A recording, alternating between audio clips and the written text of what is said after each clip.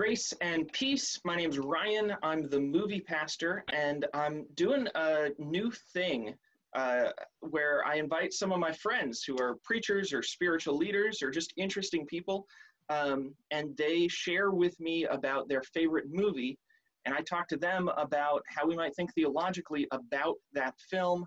I've got my friend Shane here. He is a pastor up in the Northeast, and I'm excited to speak to him about the best movie ever. Shane, what is the best movie ever?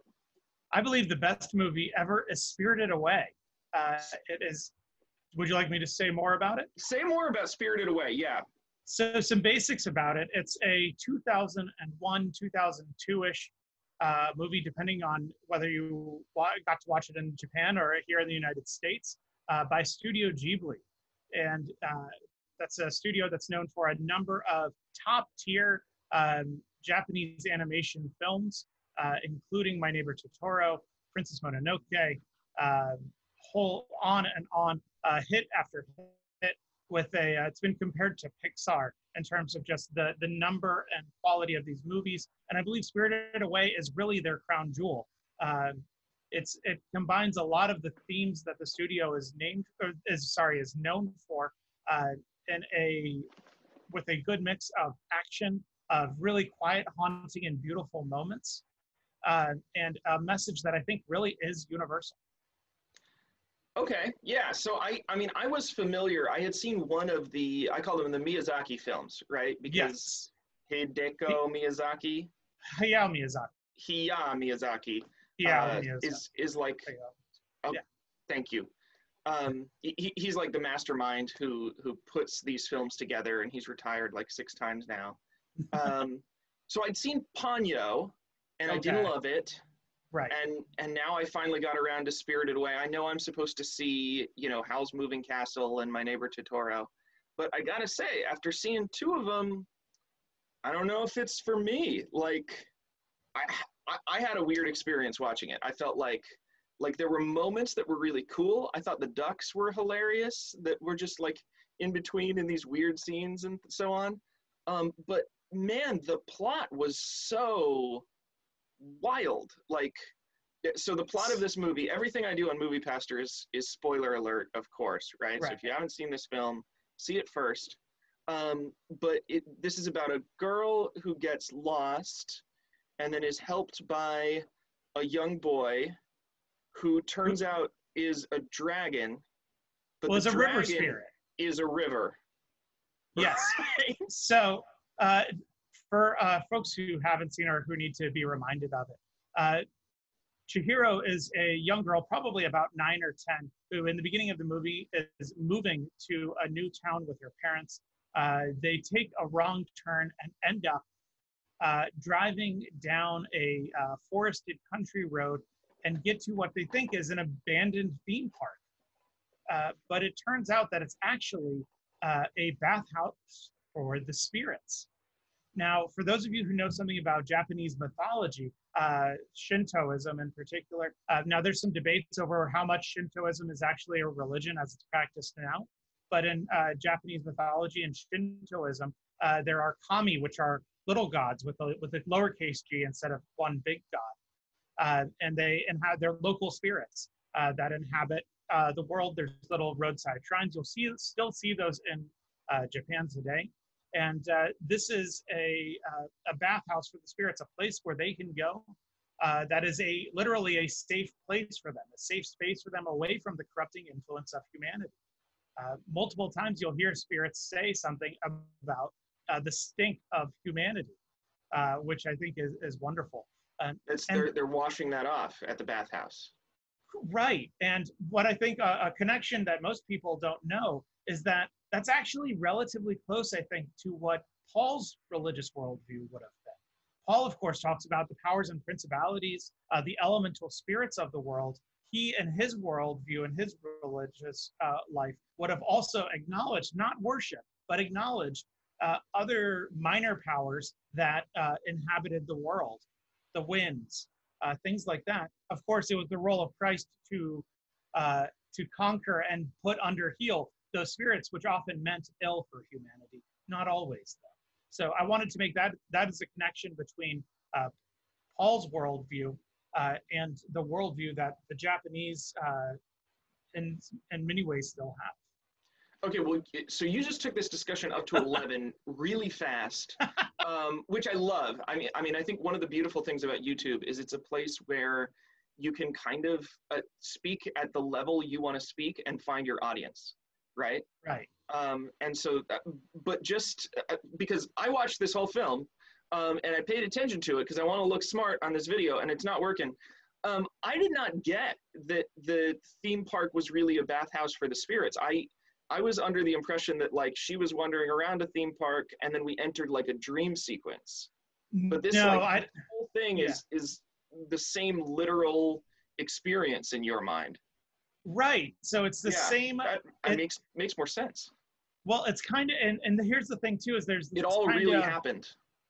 Interplay between the physical and the spiritual. At the end of the film, if you notice, they came back. Chihiro still had her little band that she had gotten. Yes. Her hairband. So something had happened. And also there was dust in the car.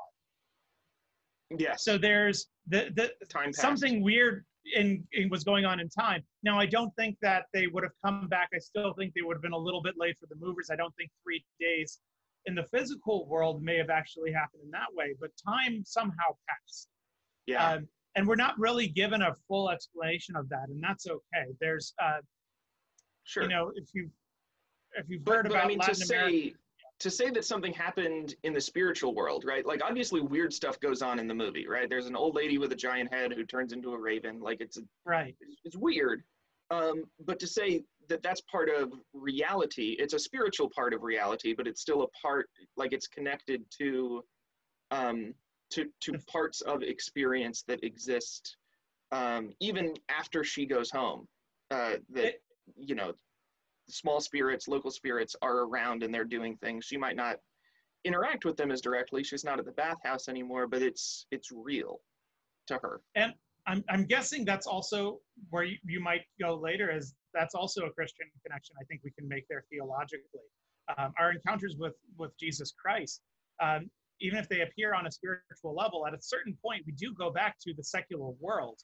However, it is a different place for us. Yeah.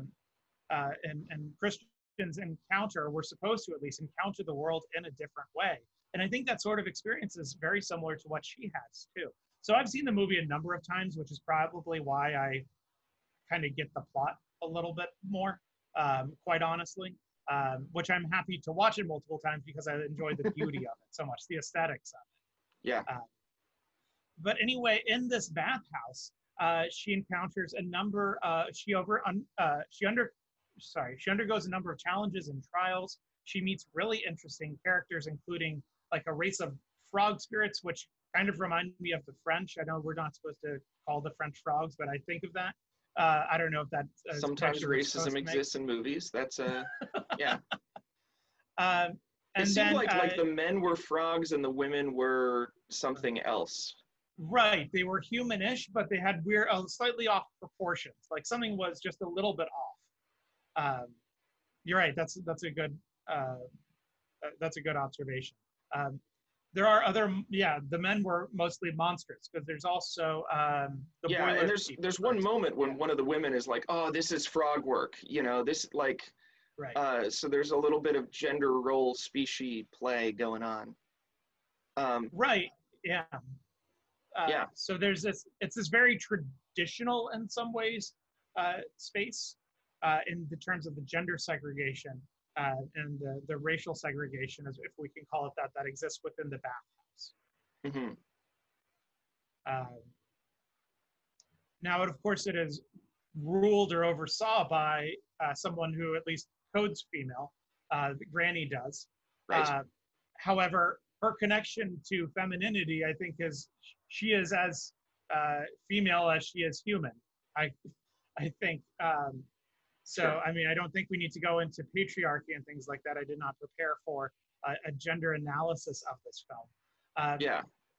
But there's differences in there too. But anyway, she undergoes all these trials, and she is changed by the end of the movie. And I think there's two encounters that I kind of want to lift up. I'm not sure how you've been doing these, but the two encounters and characters that I would love to lift up. The first is her encounter with No Face, who is that spirit that's clad all in black, but has the kind of, I think it's a no from the Japanese theater, kabuki mask on his face, that white stylized mask, which is really if you remember in the film, all he wants is to kind of have attention, to be noticed and loved. And that turns into, because he does not understand interactions between social interactions. He takes that to mean that to get noticed and to be understood involves money. It's a transactional thing. And that when he gives away more, he takes more. And so he becomes the spirit of greed and a transactional relationship. And that ends up making him sick. I believe that's what Chihiro says. Being in the bathhouse was bad for him. And that makes me think a little bit about sin. And how sometimes it is the location and our circumstances, which sin is, of course, within us, but the locations and the circumstances we're in can cause it to really fester and grow into something really, really unhealthy that ends up consuming us in really bad ways. So No Face by default was sort of a neutral, lonely spirit, right? I think so. Excluded from the spirit world, but then Chihiro let him in, and he had the opportunity to help her, and that got him mixed up into just a context he didn't really belong. Right, and one that, and I think this is even more true, it rewarded his worst impulses. Because when he gave out the gold, he was seen as like, oh, this is a rich client. We have to keep pleasing him, so he can give us more gold. And it feeds those worst impulses. Yeah. So I think that's a really telling thing, telling scene in that. And he finds peace towards the end of the movie with simple, honest work to help Zababa, Granny's sister, twin sister, help her with her sewing in a simple place where he is seen as I guess a person, not a human, but a person, and that's recognized. And you talked about the gender analysis, but yeah, where Zababa's sister says to Chihiro, "Call me Granny" or "Call me Nana" now. Right. That was an interesting moment. I watched it both dubbed and subtitled because I was interested in the kind of translation that went on. But yeah, there is that aspect of maternalism there, operating as a sweet old granny versus operating as a ruler or a queen of this society of bathhouse workers. And that's a stock character in a lot of Miyazaki films, is the good granny. So Japan has, of course, is a aging society and has a great deal of cultural respect towards the elderly and elders. So the friendly granny who looks out for the younger child, who might not even be her own, is definitely a trope in a bunch of Miyazaki movies and through a lot of other Japanese media you'll see. So tell me about that other interaction. You said there was a second interaction that you were interested in kind of sharing about. Yeah, and that's with her friend, the river spirit, Hoku, the Kohoku River. So dragons in kind of East Asian mythology, you may or may not know this, aren't associated with fire. They're associated with air and water, primarily. So dragons as river beings.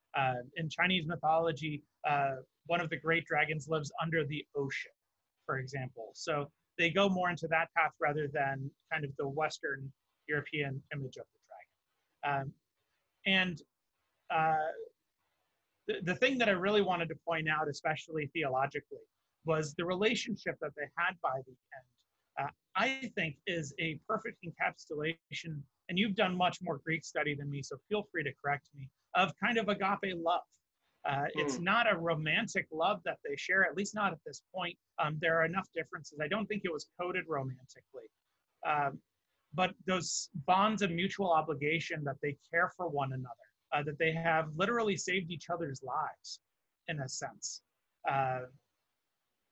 And it forms a bond between them that is stronger than if it were, say, a simple love, like a romantic love story. So I wanted to put that out there, as many movies have a character seeking fulfillment through a romantic relationship, which I think is actually really unhealthy if we have that as how salvation or fulfillment comes to a character.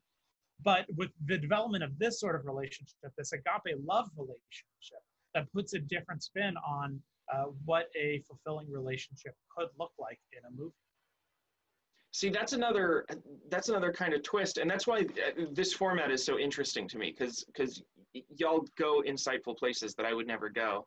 I mean, certainly there were lines in the movie where, like, this spider guy, I forget his name, the guy who worked in the boiler room, yeah, said they're in love, right? Like, only love can break that spell.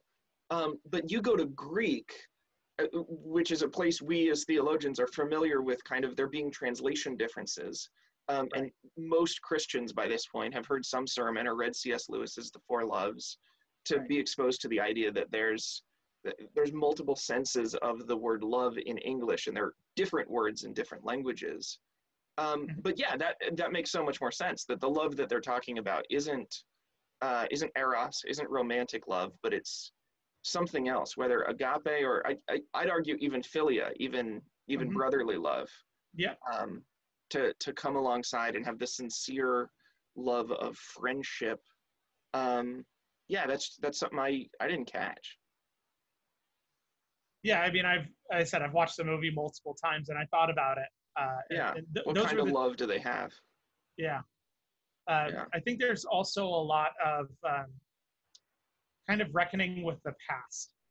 I think is a big theme in the movie too, and of course environmentalism.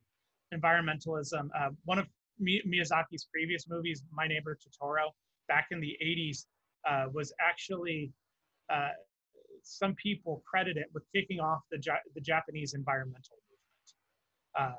Kind of this rediscovery of the natural world, its beauty, the semi-supernatural aspects or awe and reverence that we should have for it. So I don't know if you read, how much reading you did about the movie, but there was when the nasty, what they thought was a mud spirit came in, and the stink spirit, yeah. The stink spirit. And Chihiro, actually, they start pulling things out from it, and they pull out a bicycle.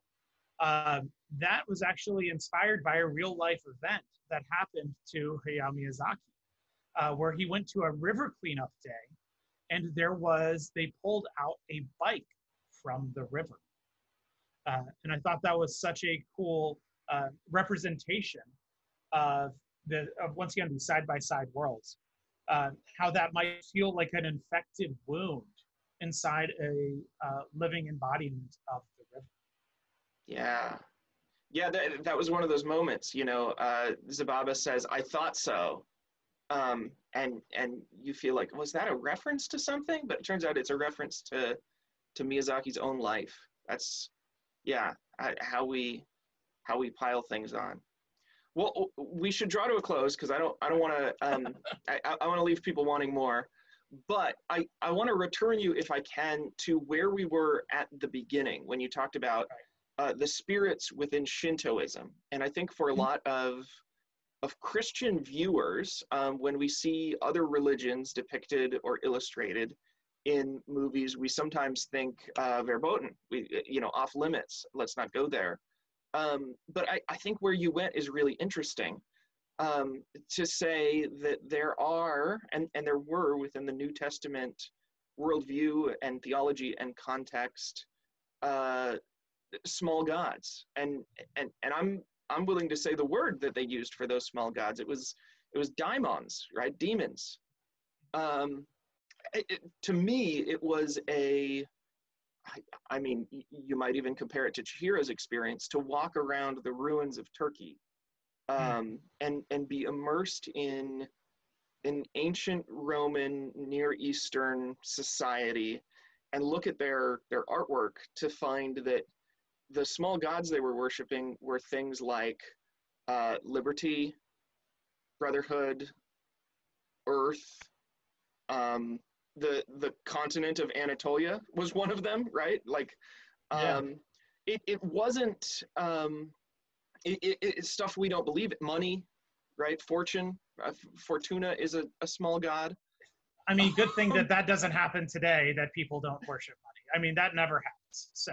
Yeah, I think so often we get into this this way of thinking where like, oh, that just nothing is real. God is the only God that exists, and therefore nothing else is real.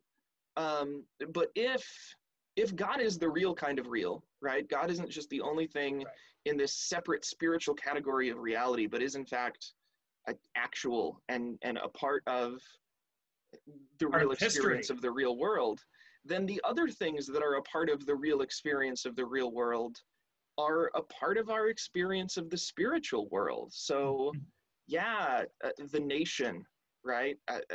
Colombia, yeah, sex, yeah, money. These are small gods, and there are spiritual elements to them, and there is great peril if we start to worship them, or in other ways, if we disrespect them and fail to recognize kind of where they belong and where they don't belong. You start putting those things where they don't belong, they get sick, and soon after that, we get sick. So once again, and I don't want to go on too long. I could talk about this forever. So one, there's a great book by someone who is a professor of mine in seminary. He's now teaching at Yale, Mark Heim, who does a lot of his work on Trinitarian theology. He's a Baptist, but he's one of the good Baptists. And he does a lot of work also with interreligious dialogue and what Trinitarianism, Trinitarian theology means for interreligious dialogue. And I didn't actually read the whole book, sorry, Mark, but he wrote a book that had a very interesting thesis.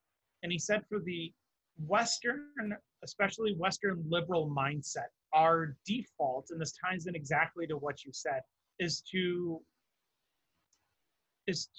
take a look at other religions' truth claims and their worlds and believe that they are not true, that they cannot be true, that the mutual exclusivism. And this doesn't, and I will say as a preface, this doesn't mean syncretism in any way. So we might say, like, for example, if we were to look at a Buddhist practitioner, we would say the hunt for nirvana is a false one. That is might be the typical thing. Mark Heim's, Professor Heim's, what he introduced and got me thinking about it is, what if we were to think of them as all true? So what if the Buddhist actually is going after nirvana? How does Christian heaven then compare to the Buddhist conception of nirvana? What similarities are there and what differences are there? And that makes for a much more interesting conversation, interreligious conversation. So here, once again, looking into the spirit world and its interplay with materiality and the spirit. And I thought you were going to go into a communion argument or a communion thing here about the bread and the food that the parents eat. Well, no, about our Christian practice. And that connection when you said materiality and this reflection almost in the spiritual world, and how they're intertwined with one another. And a lot of how Christians view communion is based on how they believe those spirit worlds and the spirit world of the spiritual and the world of the material interact, if we think about it. But the other thing, sorry, that goes into that is I took, and I hope this is a good place for us to end. I took a class when I was in college, and I still remember this. So this was 15 years ago, my freshman year of college, 16 years. And it was about the African American experience in the United States, the Western African diaspora, an anthropology class. And they said that one of the most terrifying things for the recently enslaved people who came over was that the magical spiritual practices that they had developed and which were so real to them did not work on their white masters. Mm. And that was existentially terrifying for that first generation of enslaved folks. And that actually gave the white folks an aura of power, which others in their slave owners, other slave owners in their West African context did not have. So thinking about what is true, what is false in that spiritual world, that the white man did not seem to inhabit that spiritual world at all, was deeply unsettling. Yeah. Man, there's so much we could go into with that. But you're right. We'll stop talking about Spirited Away and start talking about the ethics of slavery and move from there into slave theology. Right, and to white supremacy and its connection to science and scientism and all those other things. And who would have thought that all that was connected to a cartoon about a 10-year-old? Yeah, exactly. Well, Shane, thank you so much for talking to me. We'll have to have some more conversations offline very shortly. But let's wrap this up. And before our viewers sign off, I want to ask you. So you're a pastor, so you're doing stuff in the midst of COVID. You're doing stuff online. Will you do me a favor and plug yourself? What are some exciting things you're doing? If my viewers are exposed to Shane, they want to see more of your analysis, your theology, your thoughts. Where would they look? So I have my own YouTube channel. We'll put that in the Dibbly-Do, I think is what the proper YouTube name. That's the YouTuber word we use. Yep. The Dibbly-Do. I've been doing. I'm an interim pastor up in Connecticut, and we together have been doing worship. I've been making worship guides and doing sermon videos. So those I have available. That's been my primary online presence. I'm working to get a Facebook page up, but I currently don't have anything on it. So maybe at some point there might be. But those are my big things. Yeah, it's been a pleasure to get to know you, Ryan, over the past couple of years. We met through Discord, through online chat forums, thank you for having me on. Thank you for bearing with me and for really creating this new forum by being a guinea pig and figuring out the tech aspects of it. I'll see you soon, and I'll see you all next time. All right. Thank you. See ya. All right. I'm turning that off.